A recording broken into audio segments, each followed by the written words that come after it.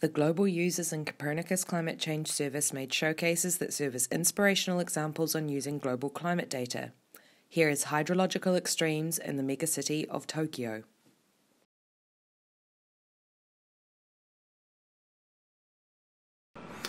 I am Hideo Hamaguchi from Tokyo Metropolitan University. We are working in the Civil Engineering Support and Training Center, Bureau of Construction, Tokyo Metropolitan Government. We needed climate change information to support urban flood risk assessment, which generally require higher resolution in time and space than what that global C3S service can offer. The CDS provides a one-stop shop for quality-assured data on climate. It has a toolbox where users can access and process data in one place.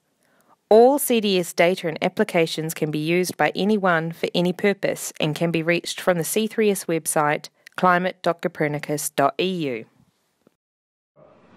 We use the CS3 Global Impact Service to compare the extreme value of precipitation and discharge at its highest resolution with the result from higher resolution RCM data and local flood modeling.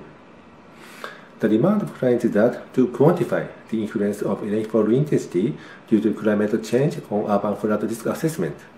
We used high-resolution rainfall data by RCM for Tokyo metropolitan area and created 1/20th probability rainfall intensity formula.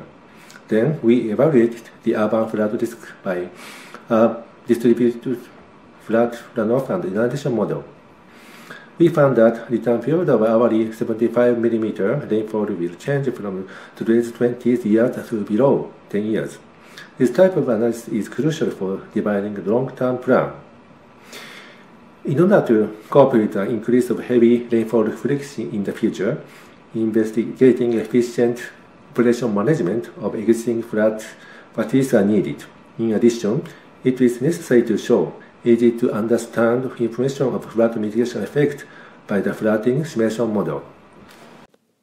For more information, please visit the webpage where you can be inspired by other showcases, explore and download climate impact indicators and seasonal forecasts, and learn how to use and interpret the data. Thank you for watching.